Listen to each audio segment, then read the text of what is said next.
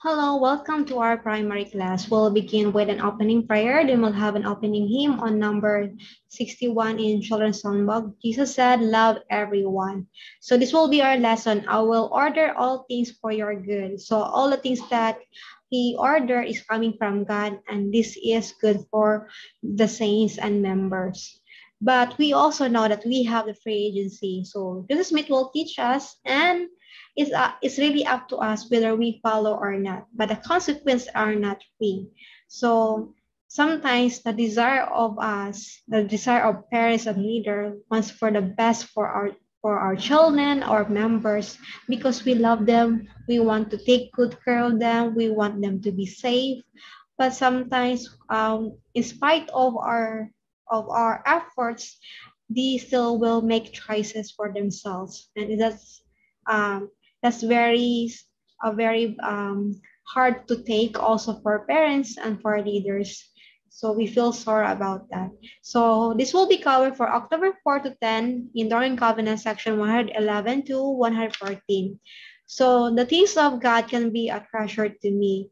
So treasure means for the world are the gold, diamonds, and those precious gems that have great worth for this world. It was money, of course. So when we talk about treasures for God, so what does it mean? So what do we learn about Jesus from the things he treasured? How can we be more like him? So Jesus showed us here while he was living here during his ministry. He doesn't seek for treasure like goals, but he always share or he will always give service and help those people who are in need. So treasures us as his people. So he give more value for the people and wisdom. So we have to grow in knowledge and also righteousness and making good choices. So this is how we can have the fullness of happiness. So sometimes we thought that by richness of worldly or material things can bring us the fullness of happiness. But actually it is by living with good people, having peace of mind, and you know that you are very responsible person, especially with your choices. So that's really a great treasure that you can keep. So the Lord will lead me by the hand and answer my prayers. So be thou humble, and the Lord thy God shall lead thee by the hand and give the answer to thy prayers. So if we are humble, so it will be easier for our God to guide us when we are humble because we are seeking and we are willing also to accept his guidance. So for example, here is a mother with a child. So of course, as a mother, she would like to protect her child. She hold the hand of her child for safety, to keep her in line. So that's how God wants us also to guide us. He wants us to be in line and be protected. So to hold the hand of a family member, like when crossing the street or giving comfort. So our Father in heaven and Jesus Christ is like our really the one who truly love us and want us to give comfort and guidance and will help us to be in order. So why do we want the Lord to lead us by the hand? Because of course, Jesus Christ has a very infinite love for us, that he is willing to give up his life for us, that we will receive also the fullness of blessings, eternal happiness. So he showed this love during his ministry. So he comforted those people who are in needs. So that shows great love for every one of us. Humility, the meaning of humility is to be humble, is to recognize gratefully your dependence on the Lord, to understand that you have constant need for his support. Humility is an acknowledgement that your talents and abilities are gifts from God. It is not a sign of weakness, timidity, or fear. It is an indication that you know where your true strength lies. You can be both humble and fearless. You can be both humble and courageous. So it doesn't mean that you're humble if you are shy. if you're not stepping up. So you have to be a leader, but with a kind heart and willing, who have a great love for others. That's how a leader should be. So Jesus Christ is our greatest example of humility. During his mortal ministry, he always acknowledged that his strength came because of his dependence on his Father. He said, I can of mine own self do nothing. I seek not mine own will, but the will of the Father which had sent me. So we should not be conceited or too proud not to acknowledge the help and guidance from heaven. So the Lord will strengthen you as you humble yourself before him. James taught, God resisted the proud but giveth grace unto the humble. Humble yourselves in the sight of the Lord, and he shall lift you up. So every time we show our humbleness and our dependence, and we show our thankful, how we are grateful for their love and guidance, so God is pleased on it. And when he is pleased, he will give us more abundance and blessing also, because we are willing also to listen and to be guided from heaven.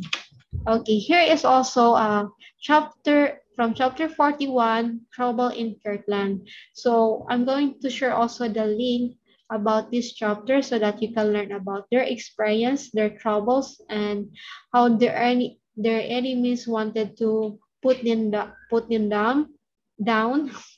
So they want to leave, this lead them to leave the land of Kirtland and move to Missouri during January 1838. So it was a sorrowful time. So how can we show love for others who are unhappy? So we can look around for those people who is feeling down or sorrowful and need someone to listen and to cheer them up. So we can be God's instrument and we can help them to be happy again. So Jesus said, love everyone. Treat them kindly too. When your heart is filled with love, others will love you too. So we can expect, or we can also gain love, but before that, we have to plant or share goodness to other people. And it might be, we can also regain, or we can also receive love from them too. So we reap our own fruit, or what we have planted. Those who are truly converted come to know Jesus Christ. So for among those, first among those among you, say the Lord, who have professed to know my name and have not known me, and have blasphemed against me in the midst of my house, say the Lord. Sometimes there are people that are preaching the gospel of Jesus Christ, but truly they don't know him and doesn't really accept calling or magnify it, or preach the gospel, or serve other people. Sometimes they just profess it by saying it, but not doing exactly the way of the God. Okay, becoming converted to Jesus Christ is a lifelong process. So it's a lifelong. It will not happen immediately or automatic. So it has to be a process for a lifetime. And it involves more than just professing to know his name. So we have to improve, we have to learn, we have to act, to give service and to do the will of God. So by accepting and magnifying our calling is also one way. And giving free service to our church or to our temple, there are a lot of ways that we can serve our Lord. So we can ask for ourselves, we can ask for guidance from heaven, what are the things he wants us to do, so that we can balance our temporal and spiritual. So Doctrine and Covenants, section 112, verse 14. Now I say unto you, and what I say unto you, I say unto all the 12, arise and gird up your loins, take up your cross, follow me, and feed my sheep. So feed my sheep means preaching the gospel. And it's not literal when we take upon our cross. It doesn't mean about we have to carry the cross on our shoulder like Jesus Christ. But when we have obligation, responsibility as parents, or if we are leaders, or we have a call in the church, we have to take the responsibility. Sometimes it's really hard or difficult. It has really we have to give a lot of sacrifice and our time. So that's how we carry our cross and be patient on it. And I know that someday we can see the fruits of our hard work and our sacrifice. God will bless us. So here in 112 verse 15, exalt not yourself, rebel not against my servant Joseph. For verily I say unto you, I am with him, and my hand shall be over him. And the keys what I have given unto him, and also to your word, you shall not be taken from him till I come. So during the time, he was a prophet. So some people wanted to show that they are greater than him and want to put him down and want to replace him. So God confirmed or testified that he's still his prophet, his servant, and everyone should follow him because he is the spokesperson of God. So whoever will be our prophet, we should listen and follow it. It is the direction from God. So we have to strengthen our faith also with our prophet as a leader, or we can ask or we can pray about it also. So here's an activity we can do. So this is a treasure bag, and here are some example of treasure of eternity, or truly a great value for our lives today and for our next life. So knowledge of the gospel of Jesus Christ through scriptures reading.